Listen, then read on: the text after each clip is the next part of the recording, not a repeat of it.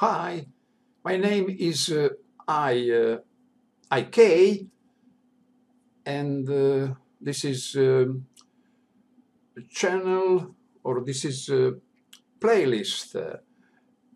My playlist, Learn English Pronouncement, Learn English Pronouncing with IK.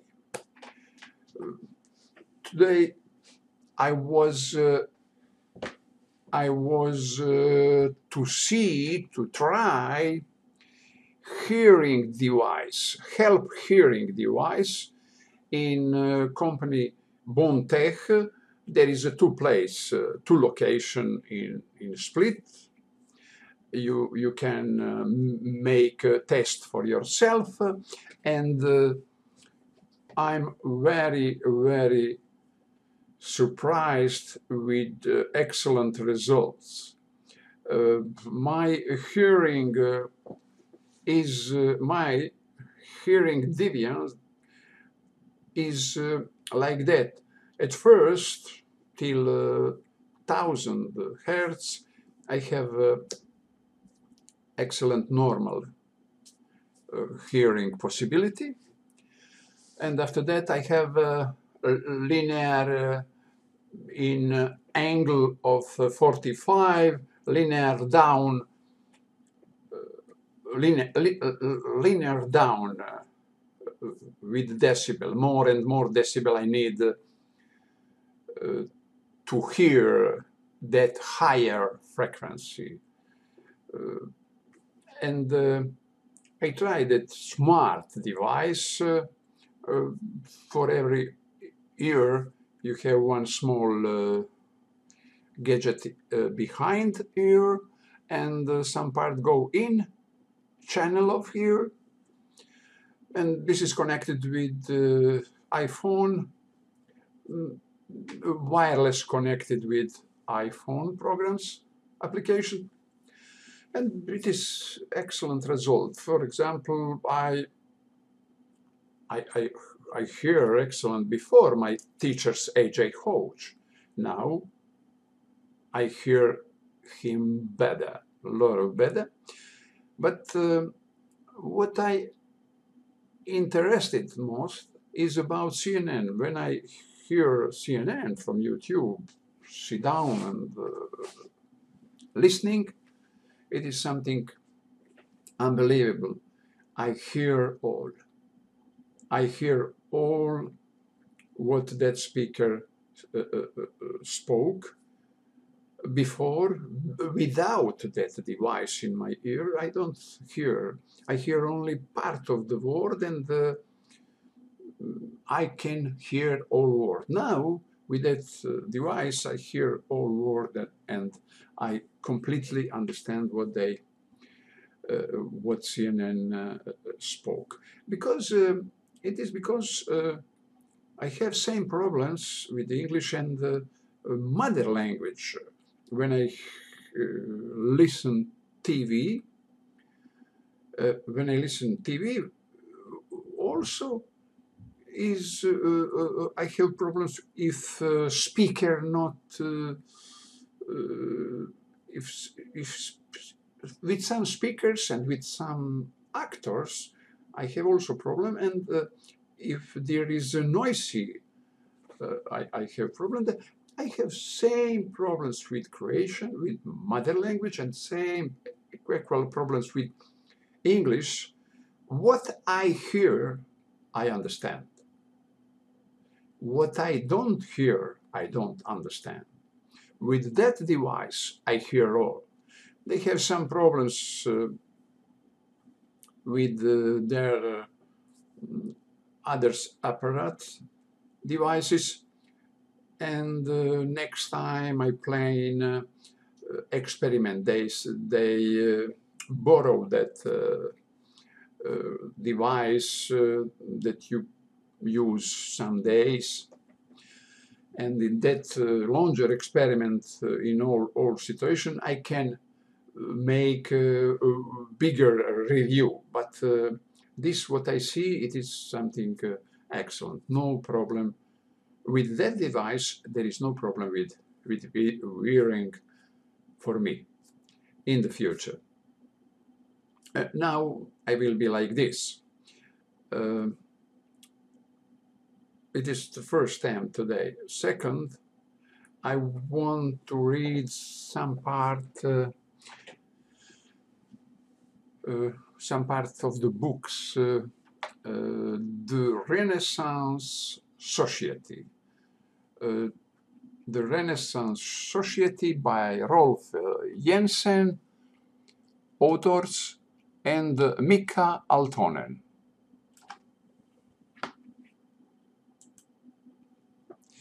I want to read some parts, what I mark in books, The Renaissance Society, how to shift from dream society to the age of individual control will change the way you do business. As mentioned earlier, our aim is to inspire the reader to get her as excited about the future as we are. We wish to put a spotlight on the path into the future. Reading this may be fun, but an assessment of the future business environment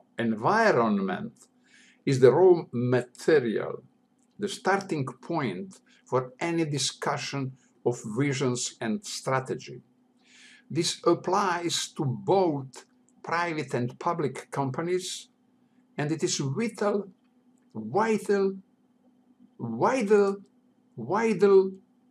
in our own lives. Remember, the future is where you will spend the rest of your life.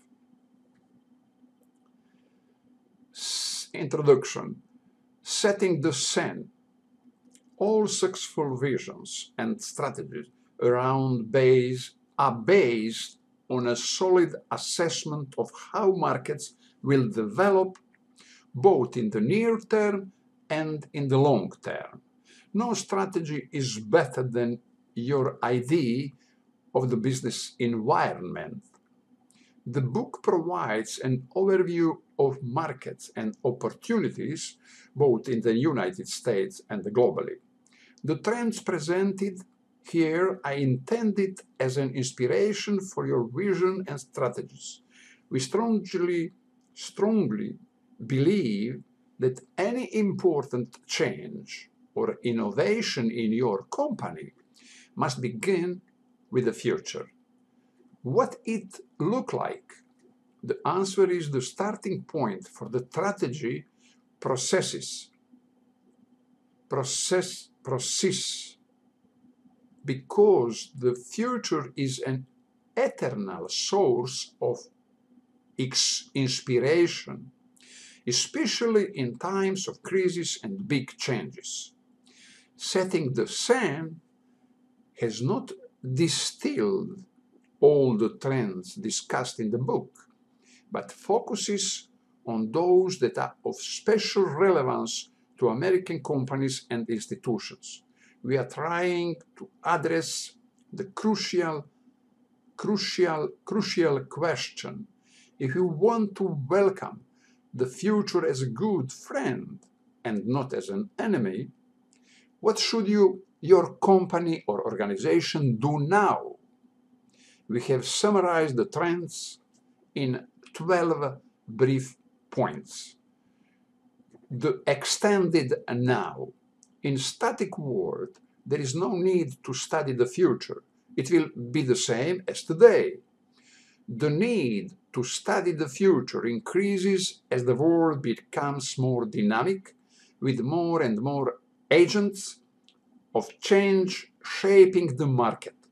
The future will not be like the present.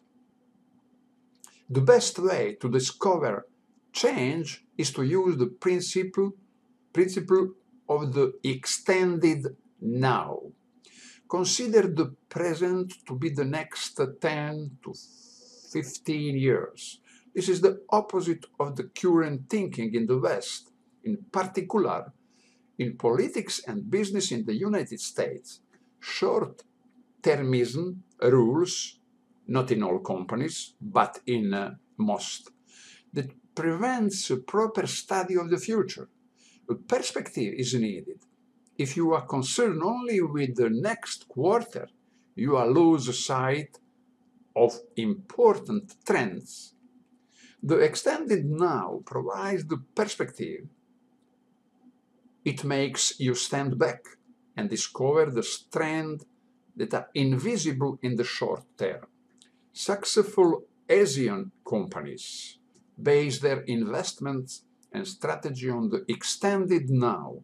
Fashions in management are always based on what works, and this works for most Chinese companies. Will Western companies find inspiration from Asia, from short-termism to the extended present is a fundamental change in the logic of politics and in business. It may take time, but if you start now, a world of opportunities and ideas for your company will emerge. The West is between dreams. The West, the United States, and the other mature economies is in crisis, and GDP growth has been low for many years. It is a book written in 206, I think, or 210, by 210, I think. By contrast, is growing fast, actually twice as fast or more. The East, the emerging economies, by contrast, is growing fast, actually twice as fast or more. Will this situation continue for years to come? The East is pursuing a material dream, a material dream. Cars, travel, fashion, house. The ordinary people are working hard to fulfill their dream, and they are doing so in harmony with their governments. For example, nearly 90% of Chinese say that they trust their government. After decades in which ideologies were put ahead of economic growth, this is not surprising. Enthusiasm has been unleashed with remarkable results. In most Western countries, the material dream has been fulfilled for a lot of people.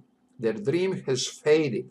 Remember, economic growth is created not by governments, but by people, by you and me.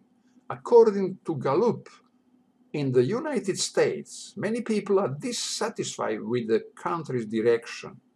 Only 40% are satisfied now. In 1965, the percentage was 80%. In addition, 55% of Americans think it is unlikely that young people will have a better life than their parents. The West is between dreams, between the material dream and whatever the next one will be. High growth rates in the mature economy are a possibility, but only if people in these economies discover a new dream.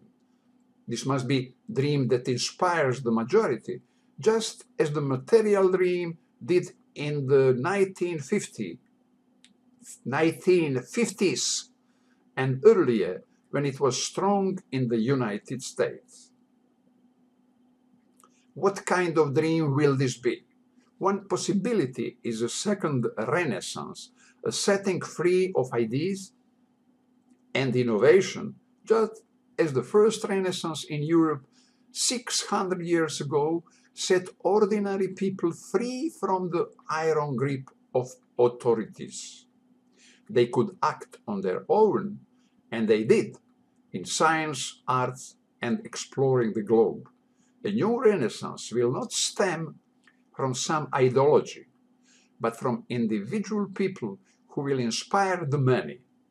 Will this be a revolution? No, But Renaissance in Europe 600 years ago set ordinary people free from the iron grip of authorities. They could act on their own. Sorry? No. But it will be about bypassing the established authorities. It will produce a flatter society with less belief in authority.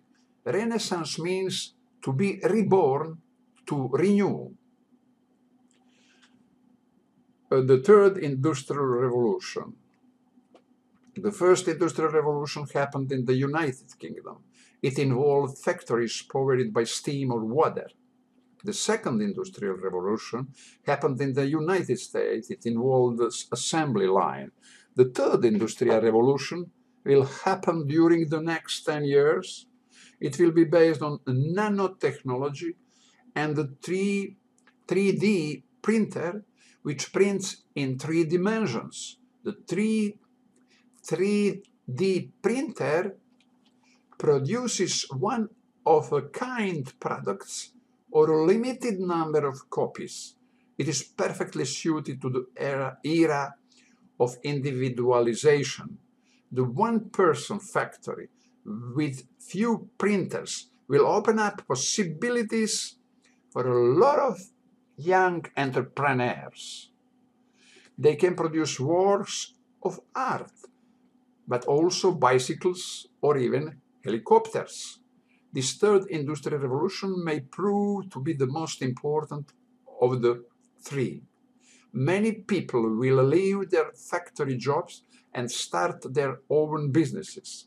You will discover this trend if your horizon is extended now. If you study only the short term, you will discover only centralization and automation.